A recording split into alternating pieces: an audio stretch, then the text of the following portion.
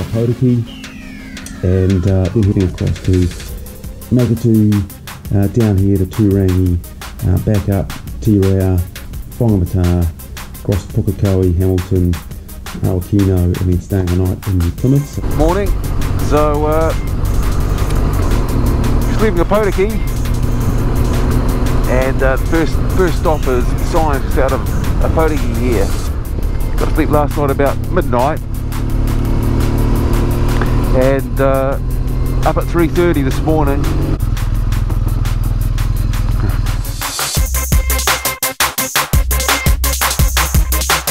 So I've got a 4 o'clock start basically, which should get us to about 5, Waiotapu 6, and in Turangi maybe about 7:30 or 8,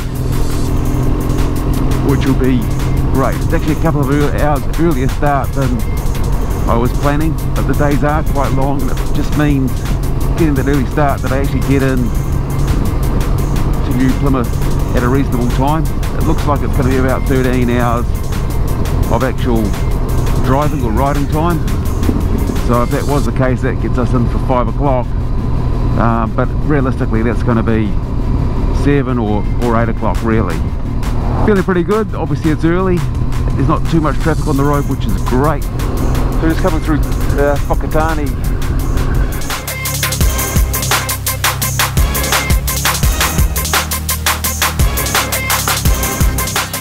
Garmin GPS, so it's the first time I've used it on this trip, and it is an absolute lifesaver. This would just be so hard without it. Half the places I've been to haven't had any cell coverage, so welcome to Maria. I don't think we can see anything. Just going to fill up with fuel because I was getting a little bit of range anxiety.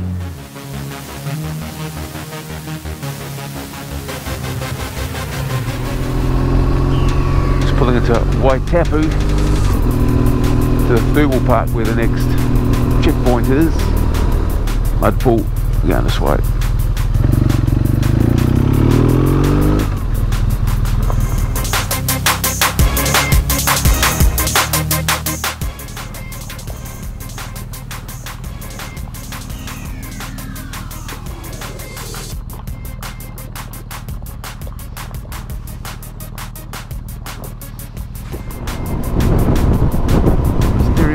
Out, and the smell of dead possum carcasses. So we're now on the way to Turangi, which is just out the Taupo, so we'll see Lake Taupo shortly. It's about 40 k's away.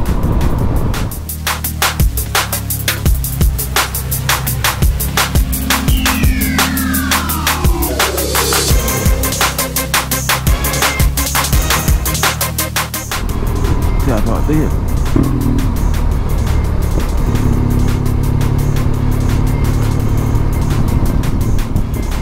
I was hoping it would beat in the roadworks, but there are some roadworks here. Could be a worse outlook.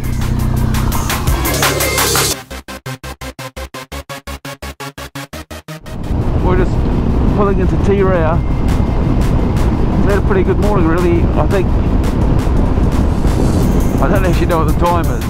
Done 270 k's plus 150, so that's 4:20. Started at 4. It's got to be about 8:30, possibly 8:45 in the morning. Okay, here's Tirau. I have to say I'm looking forward to Tirau too. I've been looking forward to it. Going to get a pie, coffee, fill up, treat myself to about 20 minutes.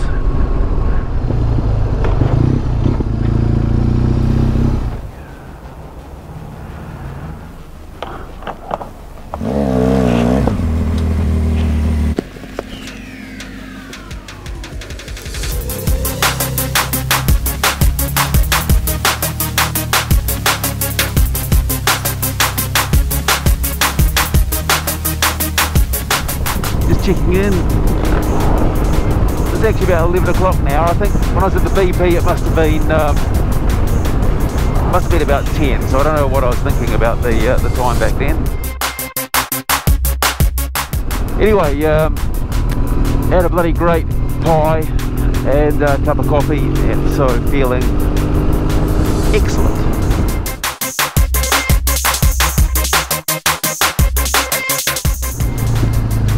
Righto, we're just pulling into Pyro, and as you'll see, the most important part of Pyro, there you go on the right, Lemon and Pyro statue or monument. That's the most important part of Pyro. Okay, we're off to our checkpoint in Whangamata. Okay, we're just heading over to the Coromandel now, and you can see over here the Karangahaki Gorge. Always stunning, lots of great walks through some of the old mining tunnels. I hope you can see the run of the river, which is beautiful. Big boulders down on the right. Looks quite low at the moment. It looks very low.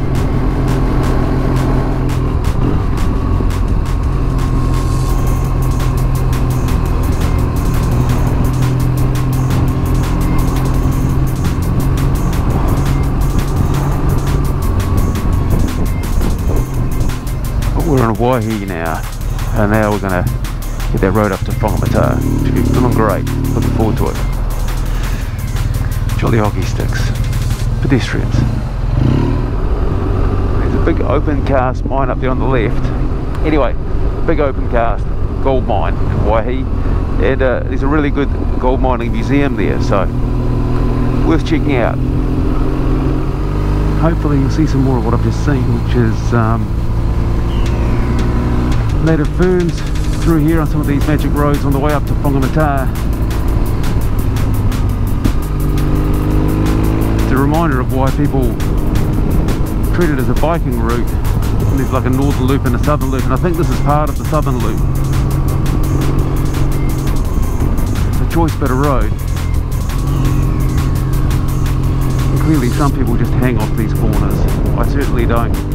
One thing I've learned with this TT2000 that I'm doing is what just sort of hardcore riders are involved in it, and they are just naturally quick. I reckon about a third quicker than I am, and obviously I'm just sort of trying to go safely, but they just come flying by. A couple of corners and they're gone. I have to say that this event has just been so much fun, and obviously I'm sort of only about halfway through it, but the roads that we've covered in the different parts of the North Island have just been incredible. And obviously you pick your own route, but you know, some of these places there's only sort of one way that you go in, so you know, these roads are bound to be a part of it.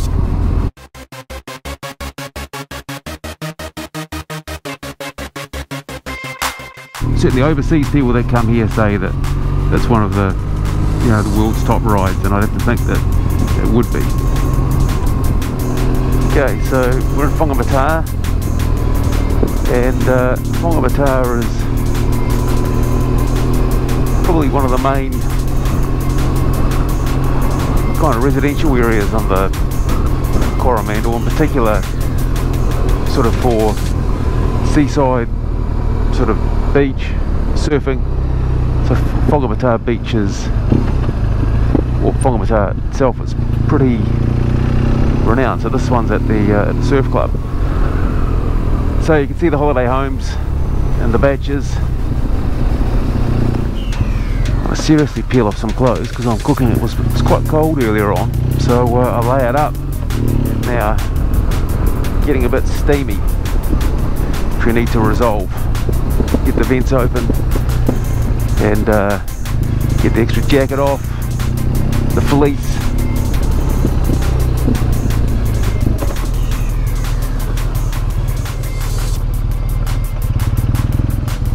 Greetings. Getting a bit warmer now, isn't it? It's a bit warm, yeah. Which way are you heading? I'm heading over to that mystery now, sort of, you know, the Bugger Cafe. Oh, righto. And then to Pukekohe. Oh, okay. Yeah, I'm heading to Pukekohe.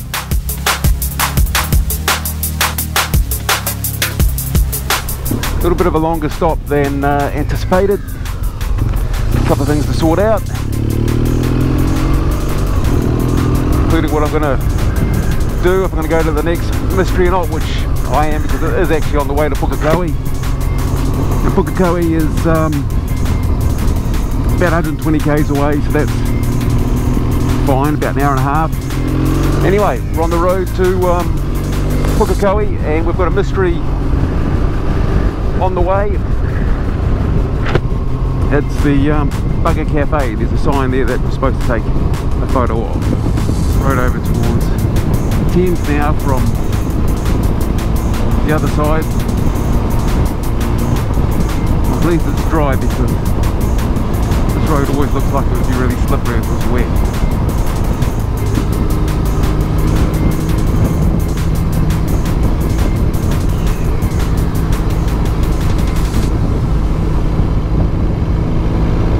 Wow, that's a corner. Reminds me of a corner coming out of the Waipower Forest north of Dargaville that just sort of never seemed to end.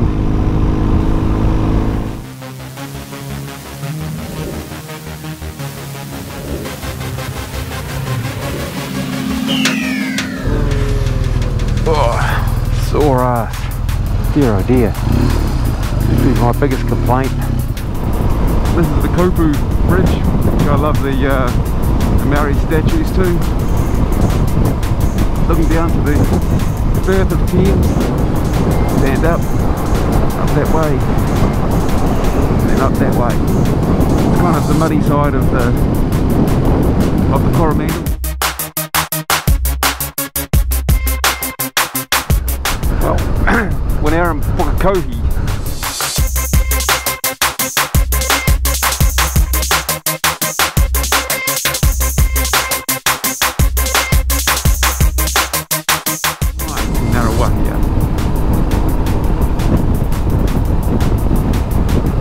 Here is kind of on the way, although the route was taking the other way, but I've just got to stop and have another pie and a coffee, and there's a BP Connect here at Narawahia, and I also need to do a little splash and dash in terms of petrol, because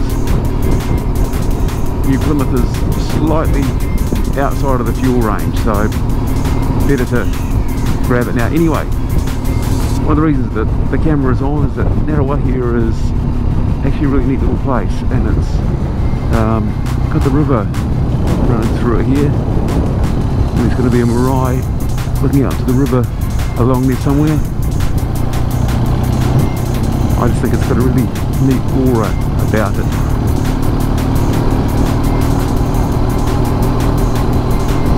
It's a pretty old town though. Need a bit of love.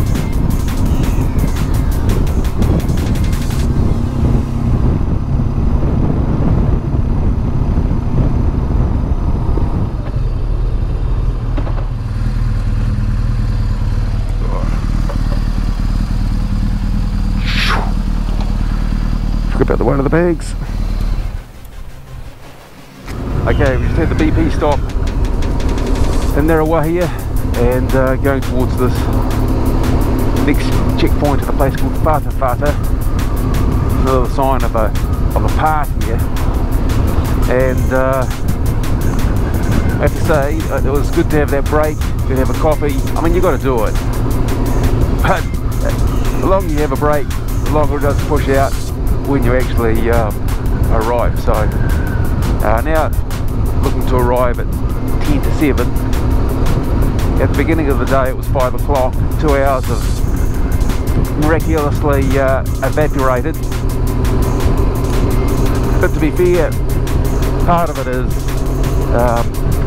you just can't get there as fast as Garmin thinks you can. So when it's setting the route timing, I think it must be assuming like a constant level of kilometres per hour. Because even, you know, in the Coromandel, when we weren't hanging about some of that twisty stuff, the time was just extending. So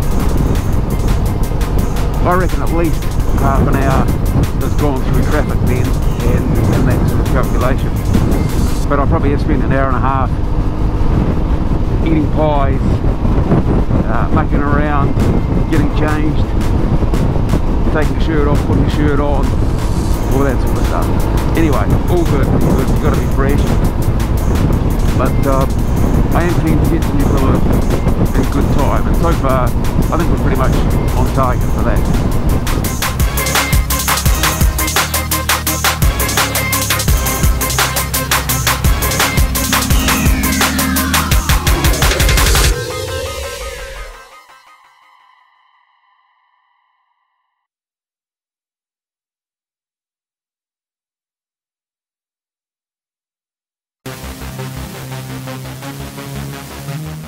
Okay, so I just said I just did what I said I wouldn't do, just stop again. But I just had to stop again for a couple of reasons. One, it's fine, so mic's no issue. GoPros and mics don't work well on the wet. I think you can stop both working. Secondly, the scenery is just so stunning. Oh, look at that, President Trump. America Great with this. I can't believe this synthesizer here. Dare I say it, hear that down. I wish I had the mic on before, because going through TT20 and out the other side of TT20 was, I know I've used this word, was absolutely stunning. You know, you come over the brow of the hill, another landscape unfolds like you've not seen before, so that was a real treat. Matey boy who's in front of me on this, I think it was on a DR650, just stopped to make sure that I was okay. What a top bloke. We're on the road out to the place called Opotiki, which is sort of en route towards New Plymouth.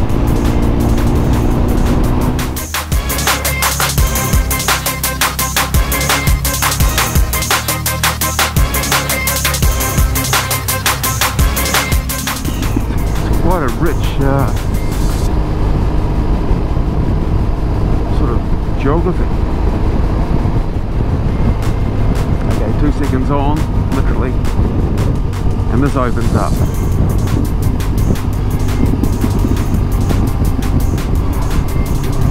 Well, I had no idea. In fact, I think I thought this would all be kind of relatively rolling, flat, and windswept, and instead, it's beautiful.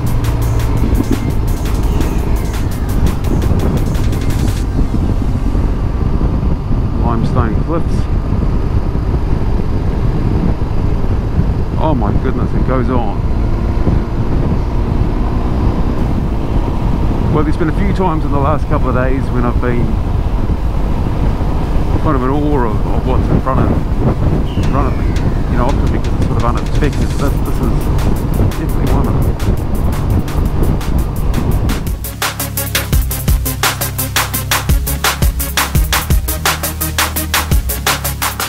But it's interesting, you know, all the sort of like the native ferns and things that you can see on either side. I don't know why I wasn't expecting to see some of those elements of bush here. As I say, I expected much more of a sort of a windswept landscape.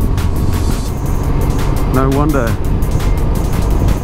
you know, it made its way into a Hobbit set. I think you can really see why.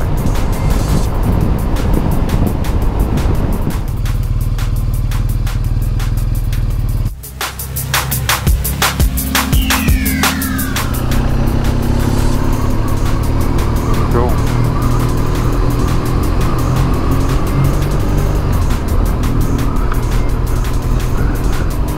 A little bit like the Karangahaki Gorge that we were in earlier today.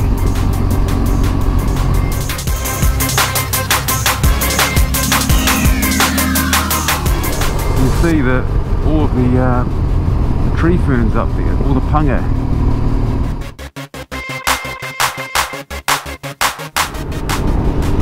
Okay, we're heading into a little town called Opotiki.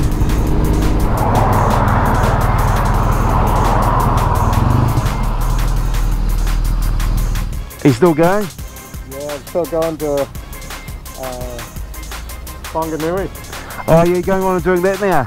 Yeah. Oh, good on you. Yeah, basically be done tonight. Oh, what, everything? Yeah. Oh, get out of here. You had a big day today then. Oh yeah, I started at 3. Wow.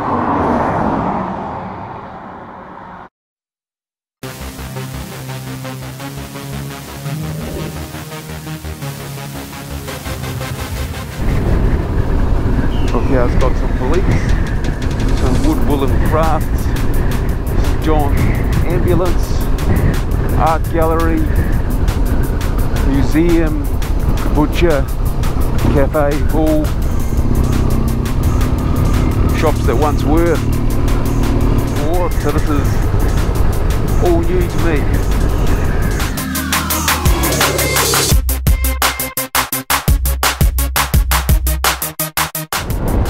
Okay, so this road is going to take us out to the sea, and it looks like it's going to go right by the sea.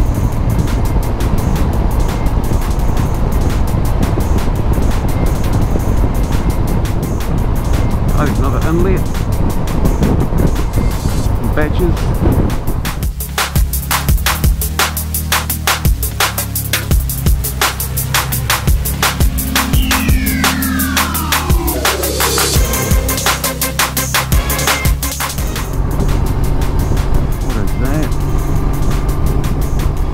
Amazing inlet.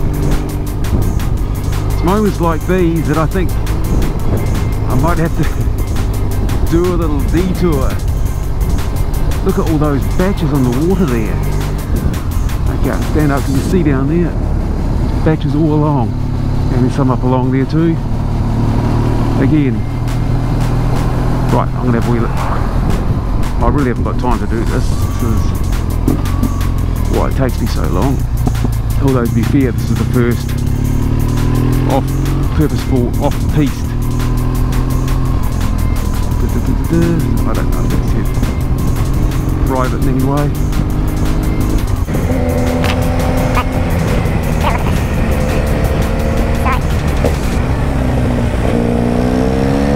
This is a cafe.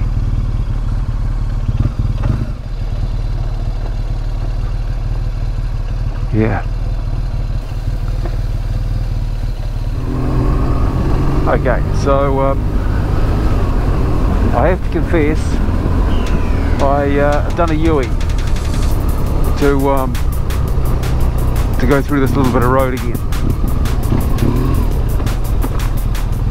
and I think you'll see why.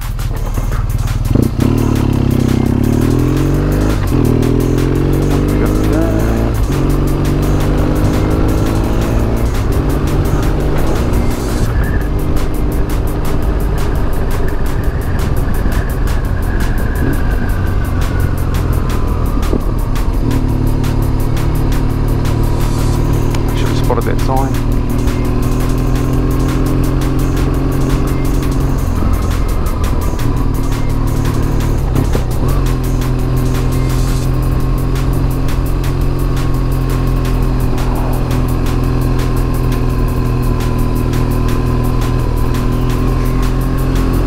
Brilliant.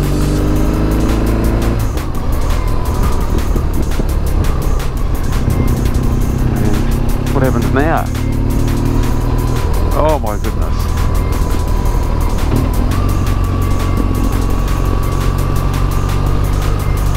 Well, I'm sure this is well documented somewhere that this is one of New Zealand's top drivers' roads, but I had no idea.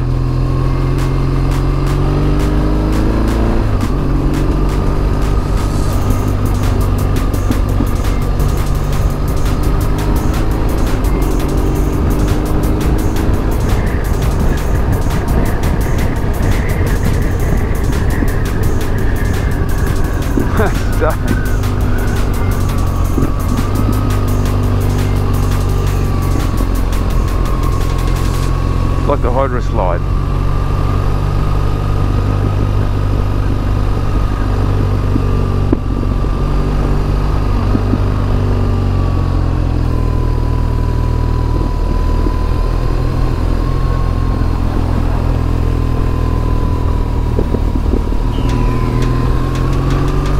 Tourists aren't making a bad pace in that. It's a Renault traffic van.